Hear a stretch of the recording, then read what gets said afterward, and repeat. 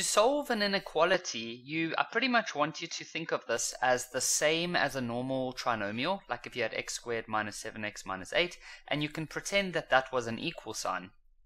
And so if that was the case, you would have factorized over here as x minus 8 and x plus 1.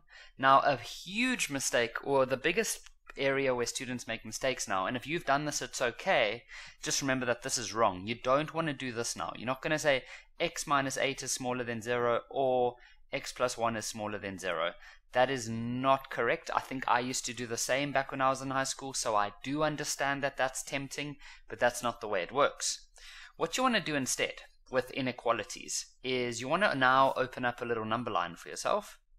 Okay, now what would the answers be here? It would be, if this was, for example, if this was an equal sign, what would your answers be? Would you agree with me that your answers would be 8 and negative 1?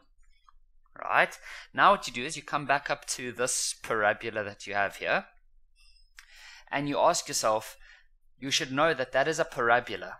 Right, you can remember that from last year. Whenever you have a graph or a function where you've got an x squared, it's a parabola.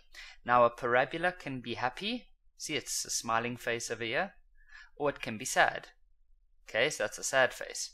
So when the number in front of the x squared is a positive, which in this case is just a positive 1, then it's happy. Why? Positive means happy, negative means sad. Positive happy, negative sad. So we draw a little smiley face going through the two numbers that we just looked at, like that. And then we ask ourselves, or we have a look here, it says, where is this parabola smaller than 0? So it's saying, where is this parabola negative? Now what that means for a graph is, when they say where is the graph negative, it means underneath. So that means it's underneath over here. And so your answer is going to be from minus 1 up to 8. It's going to be inside that interval over here.